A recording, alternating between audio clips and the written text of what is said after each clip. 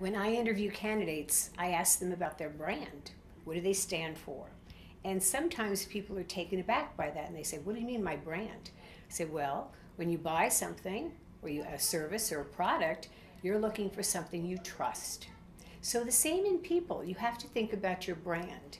And I have like 7 C's that I use when I'm talking about somebody's brand. I'm going to talk about just a few of them right now.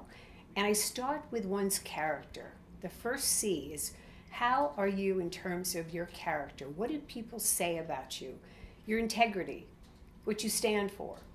That is a very important aspect. You cannot buy that. Another is courage. An individual has to have the courage of their convictions, be able to take the unpopular stand.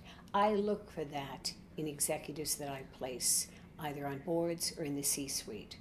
Courage is a very important element because you will stand up for what is right when maybe everybody else is going the other way. Another is the competencies that an individual has. What is your brilliance? What is unique about you? What do you do that nobody else is really that good at? And you have to have that within yourself. You have to know that that is what you're really good at. And when you look at competencies, that also translates into the next element, which is really people who are champions for you, who they see what your brilliance is. They know that you are different than anybody else, and they will be your champions. I think another very important C is the communications piece. And that is so relevant in today's world when you're sitting at a table and trying to present and influence others to go a certain way. You have to be concise in your communications, you have to be relevant, you have to be fact-based, and you have to be able to be persuasive and influence others because they trust you in what you're saying.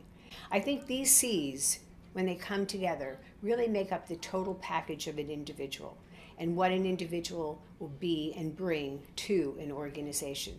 That's what I look for when I'm doing searches. That's what I look for when I'm interviewing candidates. And I ask them to demonstrate that when they are speaking with me about their brilliance, their ability to really go in and make a change, to be courageous, and to really have the character and the courage of their commitment to make a difference in that organization.